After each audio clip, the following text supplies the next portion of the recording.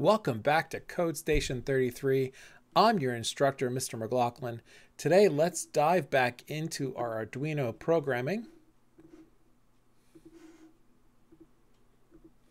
Today, we're going to look at powering up the board and connecting it to the Arduino. Let's see how this is going to work. The option that we have to work with here in Virtual is this virtual USB plug. And you can see I can plug it in. When I hit Start Simulation, it plugs it in. And you can see the power light goes on virtually, and it looks like it's plugged in. Now, if this was a real board, I would have to plug this into my computer and get it working that way, or plug it into some other 5-volt USB power supply. Now, there are other ways to power it. There is also this jack that you could use to plug in a 9-volt to 12-volt power source.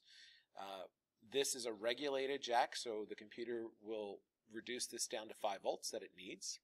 There's also a couple other ways of using these pins, like putting 5 volts directly in and putting a V in, which is 9 to 12 volts directly in. I don't recommend using this method. I recommend either using the USB or using this jack right here in order to add power. But sometimes we might be able to get power out of these, which is something that we'll look at later on when we want to run some other components. So that's how you turn your Arduino on. It's very similar to if you were using a real one. You're still plugging in the USB power, and that'll run your Arduino. I'll see you next time.